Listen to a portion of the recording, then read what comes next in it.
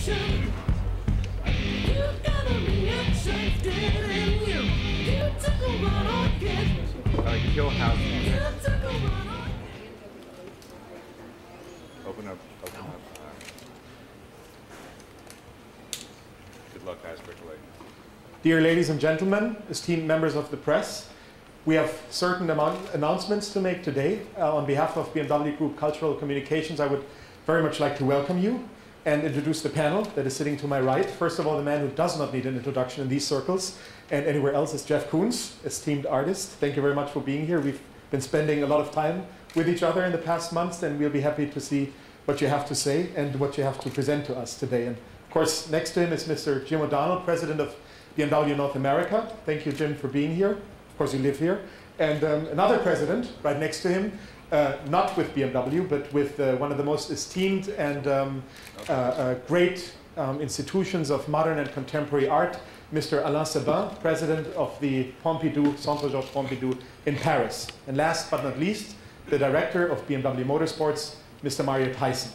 And I know you've been coming here to hear certain announcements to be made, and those announcements will be made in the opening remarks by Mr. Jim O'Donnell. Thank you very much.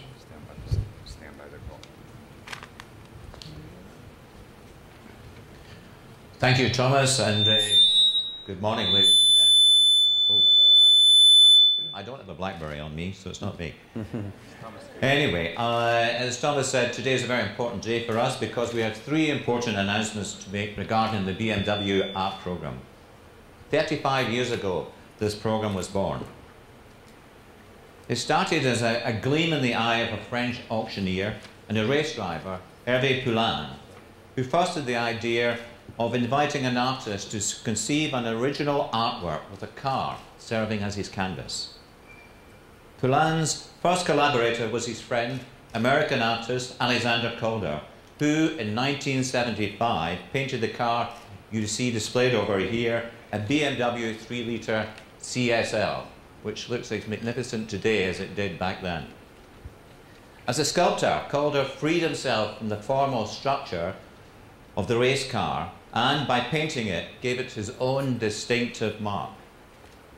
And just as with his sculpture and mobiles, he used intensive colours and created gracefully sweeping surfaces, which he distributed generously over the wings, the hood, and the roof.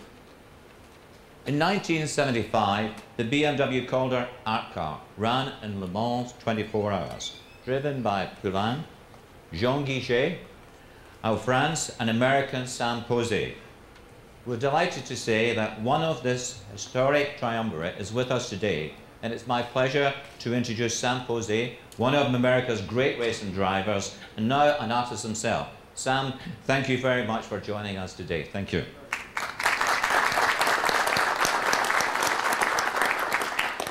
As we now know, the Calder car laid the foundation for the BMW Art Car program and paved the way for the 16 art cars that followed. Just 2 months ago, we announced that Jeff Koons, one of the most celebrated artists of our time, will be the latest to join the distinguished rank of BMW Art Car artists. Today, we are pleased to announce that the Jeff Koons Art Car will race at this year's Le Mans 24 Hours on June the 12th and 13th.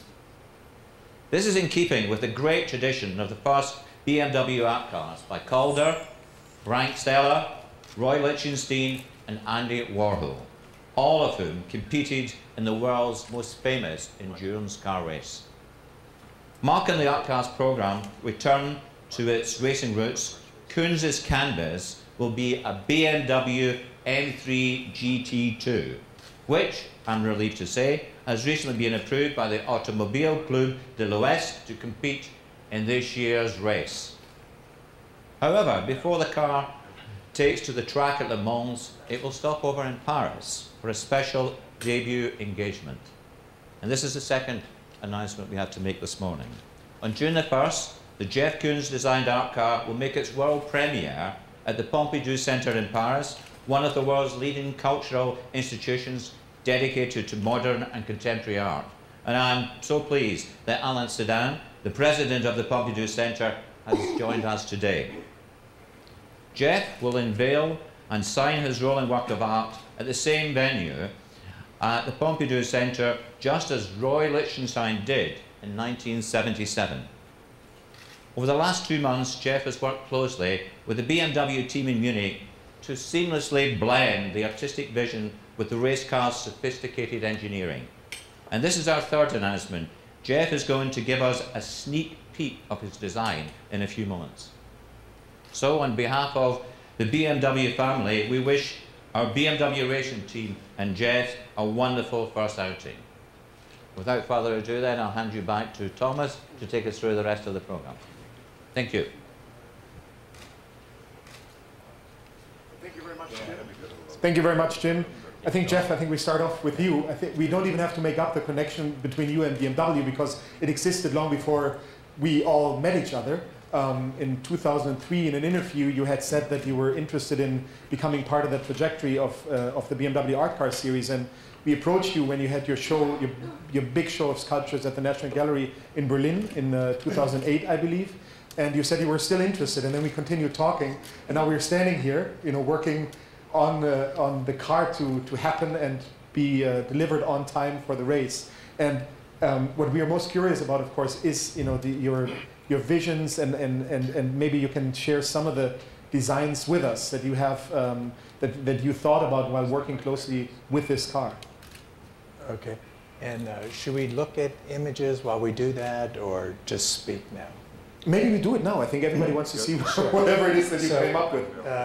You know, if we can, okay. Now, I just want to state that this is really kind of a design concept. I mean, there are a lot of aspects we're looking at here that this is what the car will look like, but I'm also going to be bringing this on a higher level.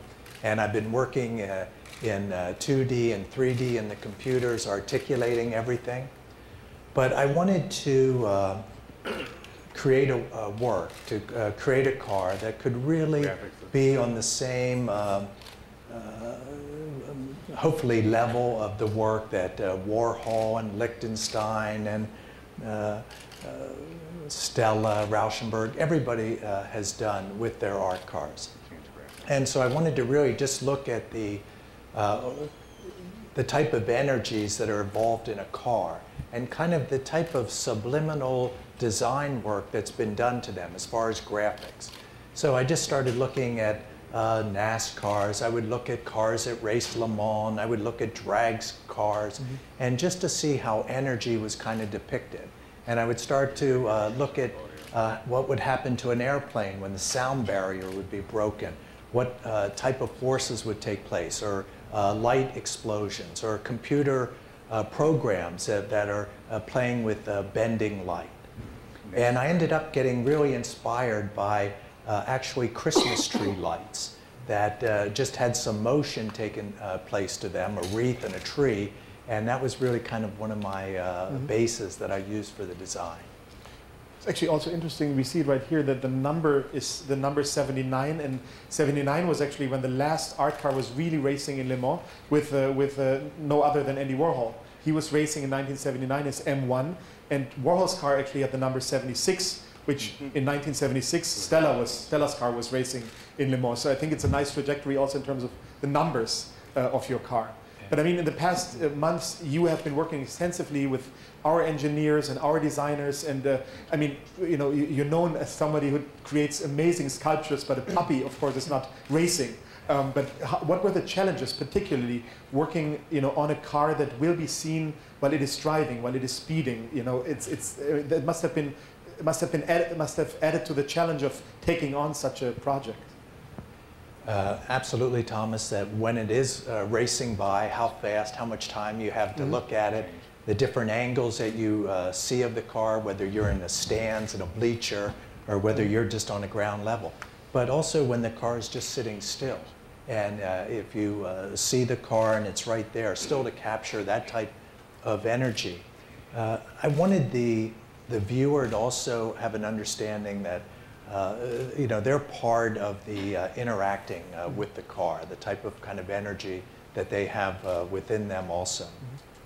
But I think really as a basic concept, I wanted the aesthetic of winning. I mean, to me, it's really important that the team wins. So the inside of the car, the paint that's used on the inside is the lightest paint that can be used. You picked a silver color for the inside, correct? Yes, the silver, and it's for the aesthetic of just the physics, because you know, the physics are very, very important to this car, and winning's the most important aesthetic here. So I mean, where we grant freedom, you know, of artistic expression, of course, you know, to every artist that can do whatever they like with the car, but with you, with the car racing, of course, there's certain guidelines in terms of aerodynamics and other things that needed to, you know, be figured into your design. Also, you know, one thing that I wanted to share is that because we were eager to also have you have that race experience without being an actual race driver. And I think in February you were joining at the racetrack in Sebring, in the southern United States. You were joining the American LeMans team. That's you.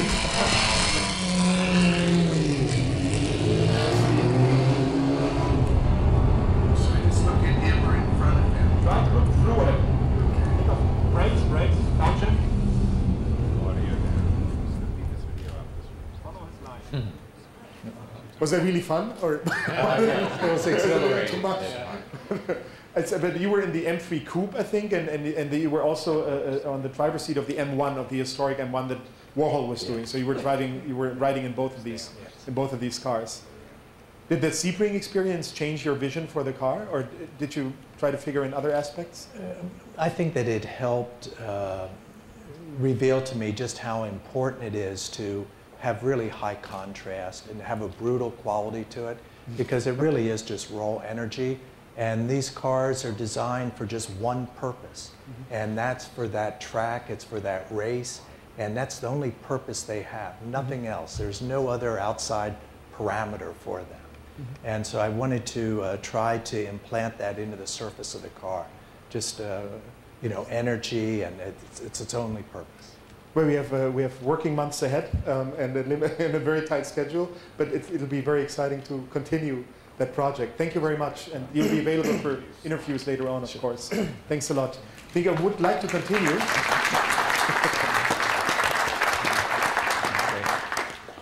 I would very much like to continue with Mr. Alain Sevin. I think we've talked about your museum being one of the most esteemed museums on the planet 3 times now. I'm just going to say it one more time again.